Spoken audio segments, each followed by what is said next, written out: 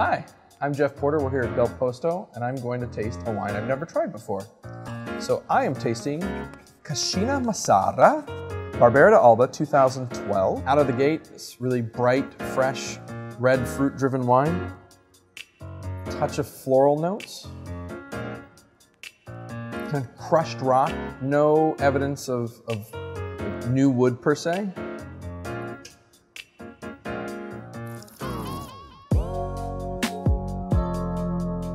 It's like a fastball of Barbera. It's everything that you want.